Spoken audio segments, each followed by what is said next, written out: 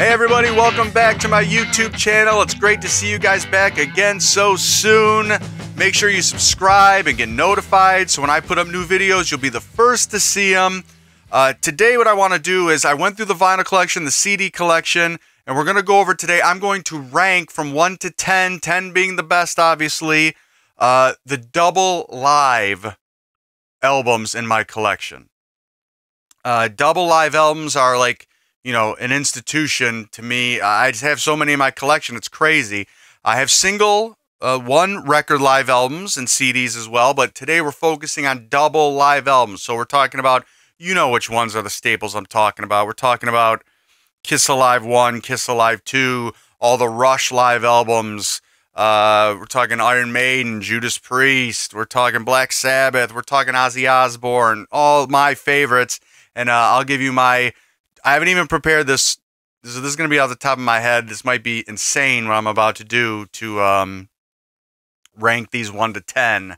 Let's see what a sucker I am, and I can't, and you know, just giving too much love to all these releases. But all right, let's get started. Let's start with these rankings.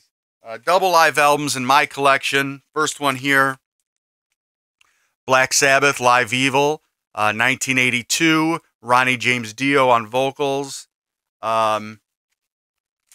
Very controversial live album in the fact that it features Ronnie James Dio singing a lot of the Ozzy Osbourne Black Sabbath tunes, but also his songs with Black Sabbath are unbelievable on this. And this is from the box set that came out recently, and this is the remixed version of this that Wynn Davis remixed. This sounds ridiculous. It sounds so good. It's unbelievable. You got to check this out. If you don't have that remix, you got to get it. Listen to it on Spotify. It's so good. That being said, I guess I have to, man, I'm going to give it a 10. I got to give this a 10. I've been listening to this since I was 10 years old. And, you know, I've been listening to this for 30 years, man. I mean, it's crazy. And it's a must-have in my collection for sure. Next up, just got this one recently. Showed you on my last video, the Judas Priest live album that came out in 1987 on the Turbo album tour. It's got a lot of good songs on it. I mean, I like the fact that it has like the Turbo stuff, that it has Turbo Lover, Parental Guidance, Private Property. It's got a lot of that stuff on it, actually. But it's got Metal Gods, Breaking the Law, Electric Eye, You Got Another Thing Coming. I mean, it's got like, it's kind of like a greatest hits live, which I like about that. I've only had a chance to listen to it one time. Didn't have this as a kid growing up, but I just thought, you know, I got it for a good price. I thought I'd pick it up. Just on the one listen I have, I'm gonna give it a I'll give it a 6.5. Just because if I'm going to grab a Judas Priest live album, it's probably going to be Unleashed in the East, but that's a single record, not a double album, so that doesn't count in this video, but I'll give this a solid 6.5. I think it's good. Good production. Next up, another one I've been listening to since I was a kid.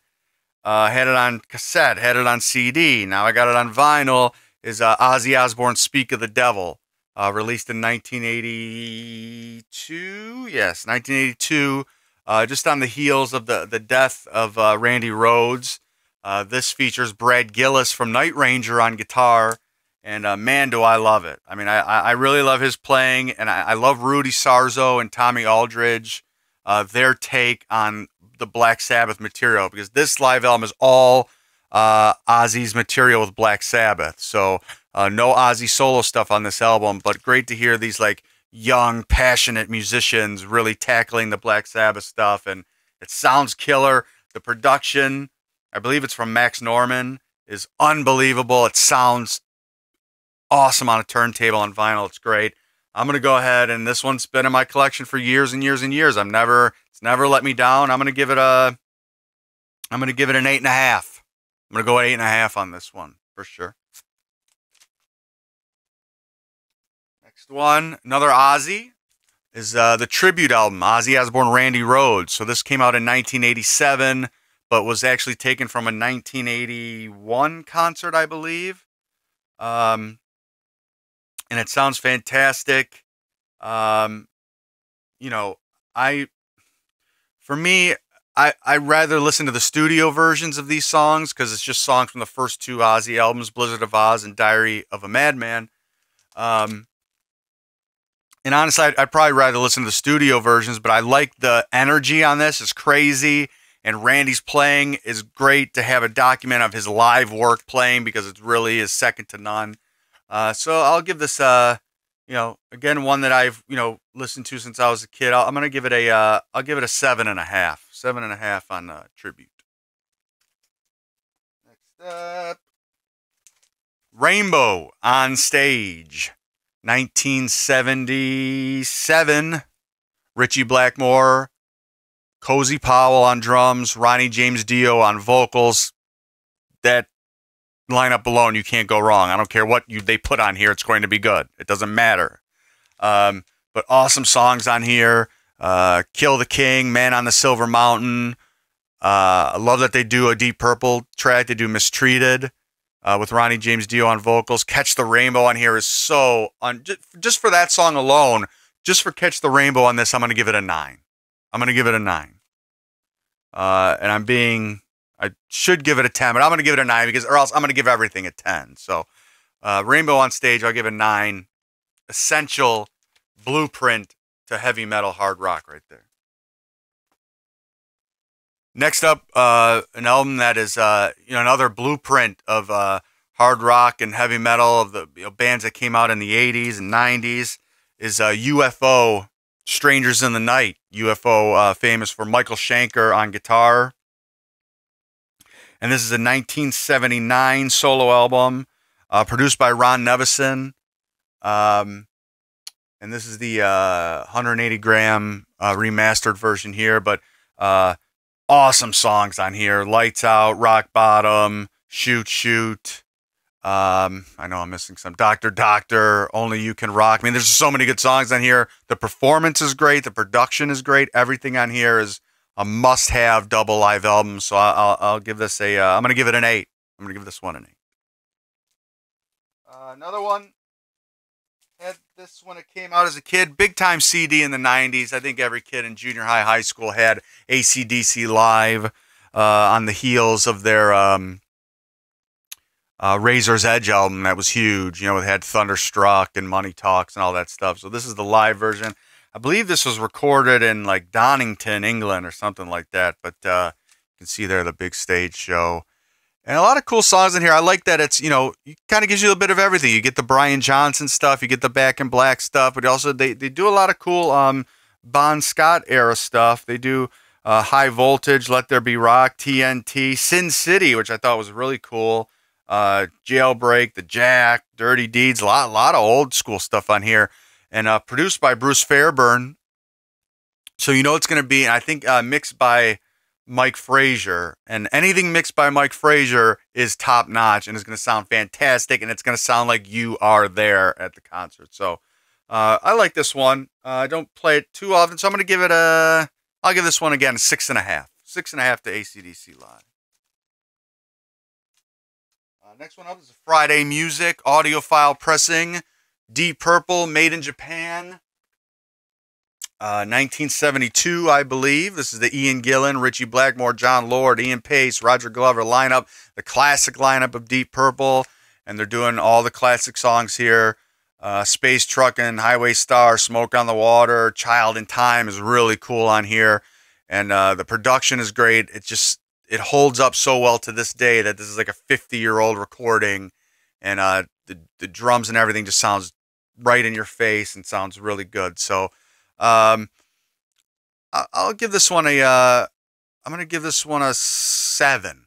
7 for Made in Japan. Check that one out for sure.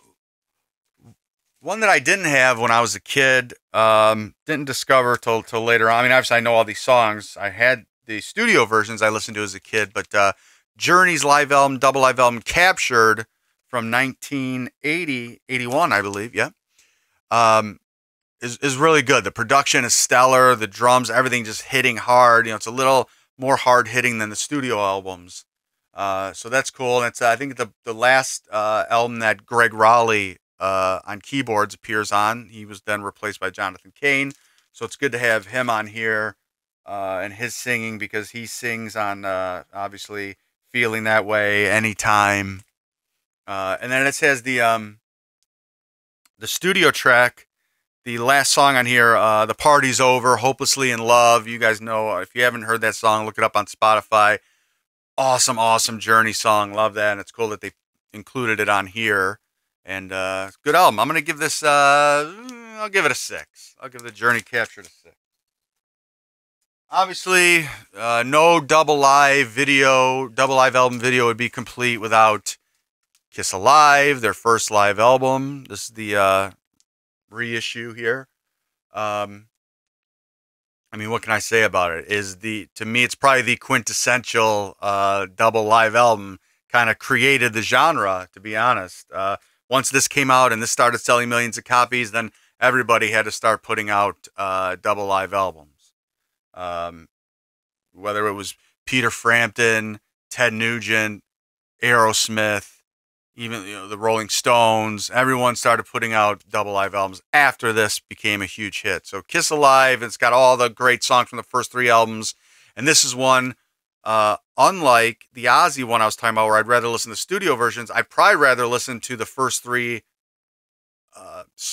songs from the first 3 Kiss albums. I'd rather hear on this than the studio album. So I got to give it a 10. I'm sorry, I got to give Kiss Alive a 10, as well as the next one they put out just a few short years later was Kiss Alive 2.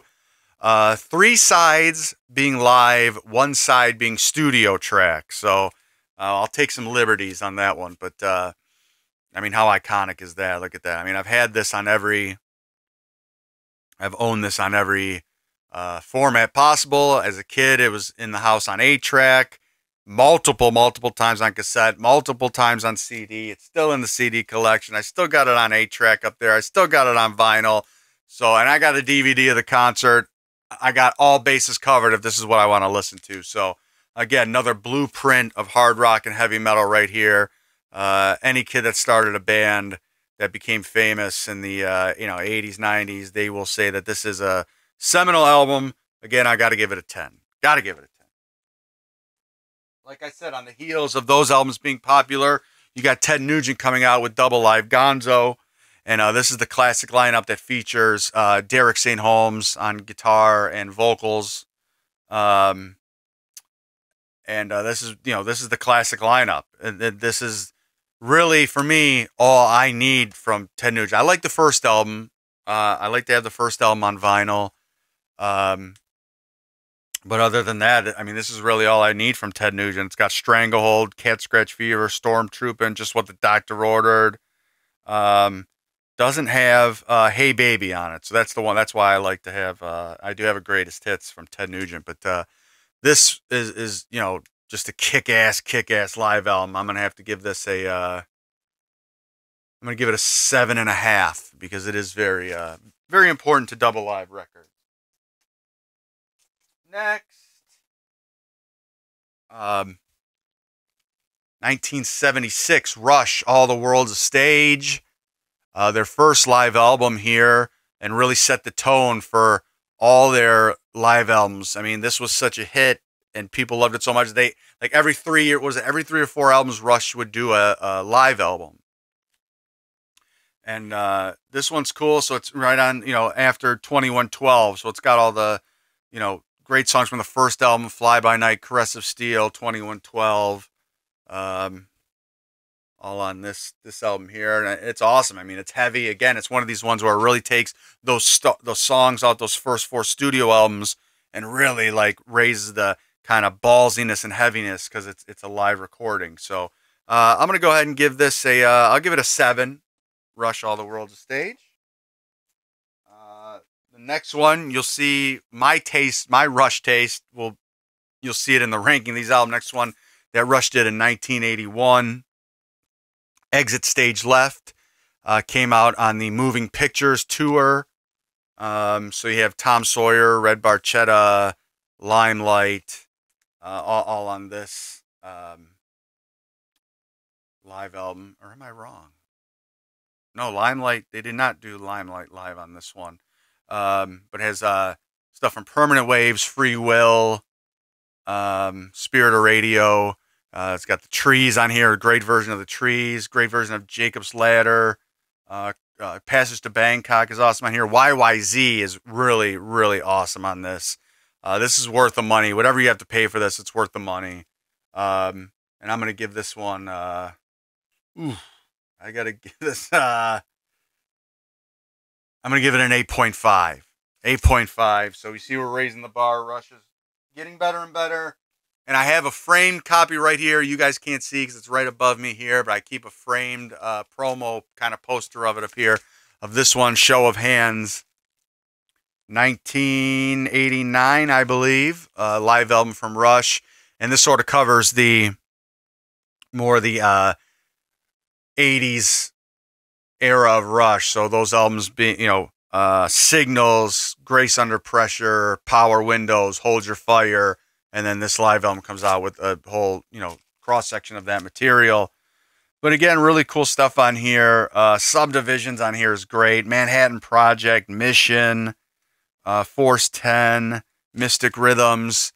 Neil Peart's drum solo on here is just so cool. Another one I've had since I was a kid. And I've had it on all formats and will always have it in my collection. I got to give it a 10. I'm sorry. I love it. You gotta check it out, man. Next, Thin Lizzy, Live and Dangerous. Again, on the heels of Kiss having such success with the double live albums, that I think Thin Lizzy took that to heart and put out their double live album in 1978. And a lot of people's a controversial live album, much like in the vein of Kiss Alive, where a lot of it was redone in the studio. So is it really a live album? No, but we got to suspend disbelief in these the era of this this stuff. So, but it's got great songs on here. Jailbreak, Emerald, Southbound, Massacre, Dancing in the Moonlight. Obviously, Boys Are Back in Town, Cowboy Song, The Rocker is unbelievable. This is a great one, man. I'm gonna give it I'll give it a 6.5 because, like I said, it's. A lot of it was done in the studio, but I do still like it. Another recent one I got on vinyl, but I've always had it since the day it came out. Had it on every format, still do. Van Halen Live Right Here, Right Now came out in 1993 from the For Unlawful Carnal Knowledge tour, and it's just so cool, man. I mean, this is just such a awesome live album with Sammy Hagar. This was produced by Andy Johns, who's worked with Led Zeppelin, and was just such a awesome producer and made everything. The drums on here just sound amazing, and the guitars. It's really Van Halen at its peak, as far as I'm concerned. But it has really great songs like Pound Cake, When It's Love, Man on a Mission, Dreams. But it also has Sammy Hagar's take on the Roth material too. They do Panama, they do Jump, and they also do One Way to Rock, I believe. Yeah, One Way to Rock from Sammy Hagar solo stuff. So kind of runs the gamut here, a little bit of everything, but it's really an awesome live album. Again, from what I've read over the years, that it's not, I think it was replayed in the studio, and I think that Sammy Hagar in his book says that he had to redo the vocals for some reason. Something was wrong, and he just went in the studio, hooked the mic in right to the board, sang the entire album in one take, and that's what you hear on this album. Is him he went back to the studio and redid the vocals. So it is what it is. But I'm gonna give this one I'm gonna give it a 9 because I listened to it a lot. Last vinyl one I have here. We've had a lot of hard rock metal in the mix here, so I wanted to kind of just mix it up a little bit. It does count, double live album, the Jacksons Live. I've talked about this on my channel many times. Just an awesome live album. That that the Jacksons went on tour after the 1980 Triumph album, which I've said on this channel is a must-have album. Go listen to Triumph. It's like a free Off the Wall. Okay, so you have 10 more songs that sound just like Off the Wall and kind of like Thriller. But a lot of the Off the Wall tracks are featured on here, and they sound great with the Jackson brothers doing their harmonies on the stuff, and the band is just outstanding on here. The tempos are raised a little bit. And I can see here, I just saw this mixed by Bill Schnee, who's one of the most sought-after audiophile, mixers and producers of all time. So no wonder why I like it so much. And this is a promo copy. I didn't even realize that. So check this one out if you get a chance. Now, just some honorable mentions I wanted to show that I haven't gotten on vinyl yet, but I do have on CD. I'm just waiting to find the right price. You know what I mean? Eric Clapton, 24 Nights, came out in 1990. This is sort of my favorite era of Eric Clapton, his solo career, with Nathan East on bass, Greg Gaines on keyboards. So I absolutely love his work. But very cool stuff on here from the Journeyman album. So you have Running on Faith, Old Love, but you also have classic stuff. He does Sunshine of Your Love on here, Badge, White Room. And recently they, if you go on Spotify, you can get it, and you can get it on vinyl and CD, they put out a whole, expanded version of this where it's way twice as many more songs. And there's a whole symphonic version of it. And so check that out if you get a chance. But 24 Nights I really love. This is my favorite Clapton live album. I'm going to give it a 7. I'll give it a 7. Iron Maiden, Live After Death, just probably one of the greatest live albums ever made, if not the 80s for sure. This is a just powerful performance from the band on the Power Slave tour, which I did see. It was my first concert when I was 5 years old, and very cool. But definitely check that one out. I got to give this an 8.5. Got to give it an 8.5. It's unbelievable. Another one, Frampton Comes Alive, everybody knows. Great double live album. You see it everywhere. It's iconic. I don't play it that much. I do respect it. I own it, obviously. But I'll give it a 6. Just don't listen to it that often. Another one I wanted to point out was obviously Led Zeppelin's Song Remains the Same is a huge double live album, and it's iconic and classic. I tend to lean to this one more, though, this How the West Was Won CD compilation, not a live set from the LA Forum, I believe. And this was remixed by Kevin Shirley, I believe, and Jimmy Page. And the way they remix this sounds like you're there, and it's just, they used all their production and mixing and skills to make it just so punchy, and sounds like it was made 2 days ago, not 50 years ago. So definitely recommend that one there. So pick that one up. And there you have it. I ranked. What do I rank this? I'll give this I'll give it a 7.5 on that one. So there you go. Call me crazy, but I'd love to know what you guys think in the comments. Make a little list there of the ones I showed. I'd love to hear your ranking on those. If you think I'm crazy, let me know too. If you think I'm on the ball, let me know that too. But again, subscribe to this channel. I appreciate all you guys. Keep the messages coming on social media and get notified. And I'll see you guys on the next video. See you later.